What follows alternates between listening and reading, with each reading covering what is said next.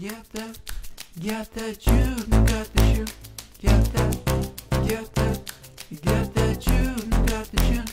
Get that, get that. What is going on YouTube? June, and I'm back here with another Idle Heroes video. Today we're gonna be taking a look at Eloise. I have made her my homeowner recently, so ever since then I've been messing around in Sealand, in Realms Gate, a little bit I guess in Arc, doing some PvP stuff, but that's not too important. But mostly it's going to be Tower, Sealand, and Realms Gate. I've been having an absolute blast. I really do think she is one of the best non-transcendent heroes, not even remotely close.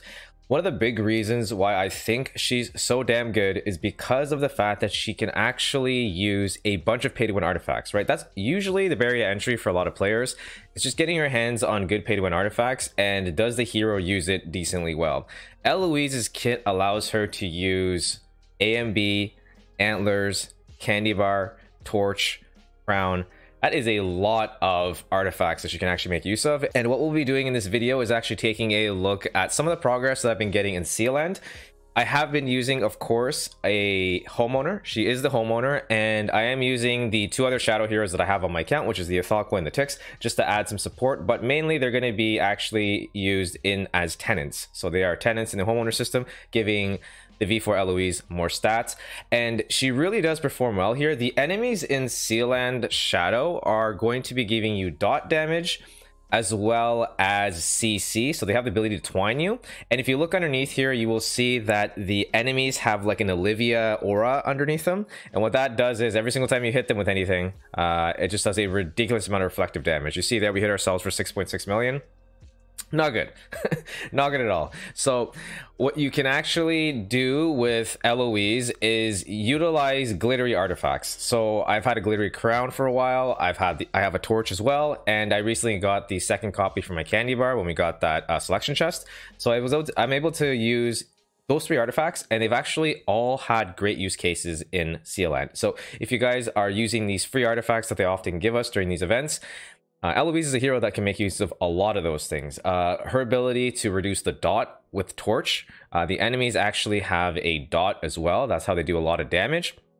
So not only are they causing a bunch of CC to happen, dots to happen, and that reflective damage. There's just damage coming from all angles, and Eloise is just really well tuned for this type of meta because she has a reactive ability that allows her to heal based on the amount of damage she outputs when she counterattacks. So you really have to figure out what you're facing, right? It's very similar to Sealand Abyss, and then you have to tune accordingly. And so I've had a lot of fun, and Lion has proven to be pretty damn useful.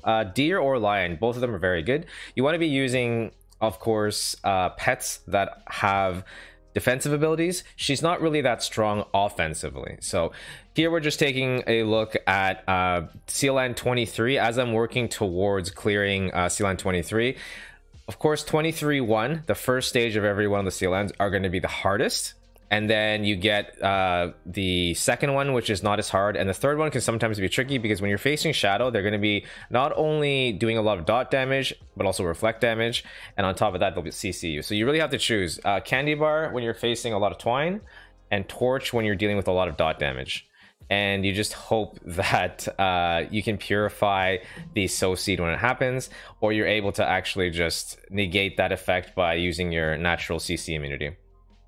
So here you see we're fighting the boss, and it's pretty much Lion's shield is helping a lot to absorb some of that dot damage, but when you get twined and locked down, you have no chance, right? You just get locked in, you have no ability to counterattack, so you really have to wait for that RNG to line up where the Sow Seed doesn't actually proc and you aren't twined, so you can actually have a chance to counterattack and heal. Not only are you going to be healing through those attacks, you're actually going to be dealing damage, of course. You eventually need to kill the enemies, so it's really nice to have a hero that has a reactive ability that can also make use of all these quirky artifacts that you often don't see in the meta, right? And it just so happens that Shadow is designed with CC with dot, so you're always going to be able to find a place to use Candy Bar, an upgraded Candy Bar, as well as a upgraded Torch to mitigate a lot of that incoming damage. Now the bad thing is the reflective kind of Olivia shield thing gets applied, and your active usually ends up hitting 3 targets. And that's really, really rough, right? When you're doing an active into, let's say, for the priests, I think the priests, of the ranged heroes, most of them are gonna have reflective shields. We'll see this later, but you really have no chance when that happens. You need to get really lucky because I believe it's random who it applies the shield to, so you really have to wait for like the absolute perfect RNG where your shields are applied and you do an active and hit 3 enemies, and those 3 enemies don't have shields, or the majority of them don't have shields, because when that reflective damage comes back, she just instantly dies, right? As you see there, we got twined, we got reflective damage, it's GG, right? And this is just the footage of the last part of the actual clear for the boss. I didn't hit record. Awesome, good job, Joe. Yeah, I didn't hit record during the actual start of the fight, but I'm using deer here. I will go through the builds after this, so I can showcase what I actually used to clear 23. So people are considering building Eloise and kind of tossing her as a homeowner. There is a possibility, once you get the right artifacts, that you can use her. Now, obviously, I've already cleared Sea Land Abyss on my account, so I'm far less incentivized to have to, you know, keep pushing this. I'm just doing it with my free attempts every day, and if I feel like wasting a couple gems, I might use a few attempts. Right now, I'm working on 24-1, so hopefully I'll be able to bring some of the videos for that. It's a... it's pretty messy. But see, here I use Torched with an HP stone. And we are just basic enables. We're just hoping we don't get twined. There's only 2 enemies that can twine us, so it's just your very, very tanky enables. And I'm going to be using Ithaqua as well as Ticks as my tenants, and they're just kind of just tuned for whatever. Like, you have a little bit of attack, a little bit of HP. That's all going to get added on to Eloise's stats because of the home system. And yeah, we're just going over here the pay to win artifacts. I have 6 pay to win artifacts as well as some frames and 9 sets of resonance gear, just to give you a rough idea. And I think I should be showing, yeah, the tenant system. Yes, I have Ticks, Carry, and Ithaqua as my tenants, and yep, just level 19 for the 2, location 3 and location 4, and location 1 I'm at level 9. I've since upgraded a couple times. I think I'm at 23, I think, from one of the buildings now. But essentially, that's the clear that I got for my Sea Land 23. Hopefully, you guys find that information useful. I will showcase a little bit of what I'm dealing with right now at 24-1. It's really, really tough. So you have to use Candy Bar, like I said, to counteract the CC effect. But you guys will see that it's really close right now. I think I'm just waiting for the perfect RNG, but I don't know. Like, I'm getting really close, but it's like, if this reflective thing, it's like I can't have attack because then it just reflects back on me. So I just need to get tankier. So I think I need to keep updating the homes so I get more stats, but that comes with attack. So I don't know. There must be a break-even point. I'm not too sure.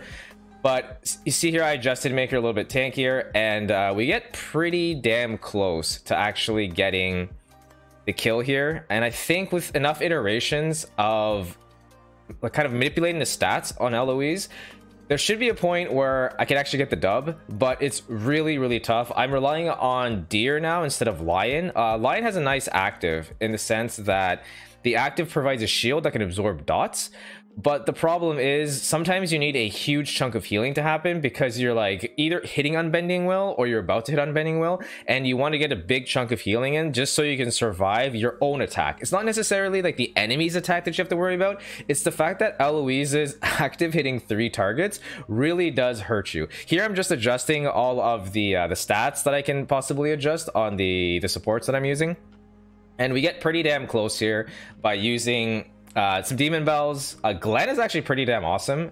He can actually offset the frontline heroes with a freeze, but this is essentially what I'm dealing with on a daily basis. I'm really trying to get the RNG to line up, so hopefully I can find the clear here, because once we get the clear, it should be a little bit easier moving forward. There'll be a lot of more tinkering I can do, so that should be super exciting and fun. I'll be doing more tower stuff as it should be opening up later tonight, so I'll bring you that content as well. But hopefully you guys found this useful. For the Eloise players out there, there is hope. You guys can push. You don't need the Starwing Jar. So we will see you in the next one. Thank you so much for checking out the video.